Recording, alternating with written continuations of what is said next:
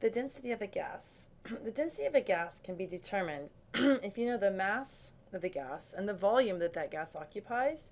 You can experimentally determine it because the definition of density is equal to mass divided by volume.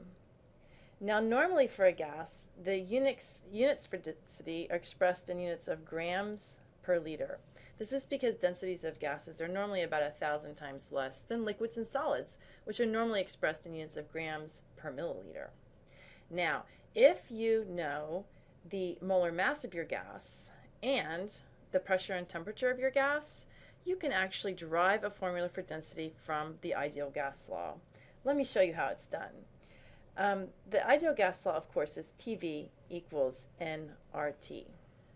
Now, density is expressed in units of mass divided by volume. Of course, in the ideal gas law, we don't have the quantity of the gas described in terms of mass, but rather number of moles. Let's rearrange the ideal gas law in terms of amount in moles divided by volume. Okay, so if we do that, if we express the ideal gas law as the amount in moles divided by volume, that's going to equal, let's see, P divided by RT.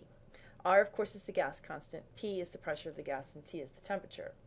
Now, I want to convert this particular ideal gas law into a density expression, number of moles per volume, but I need it to be for density in the amount of mass in grams per volume.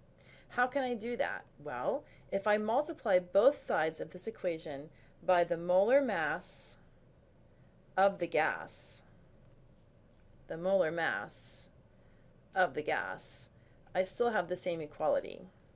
But as you know, the units for molar mass are grams per mole. The units for N are mole.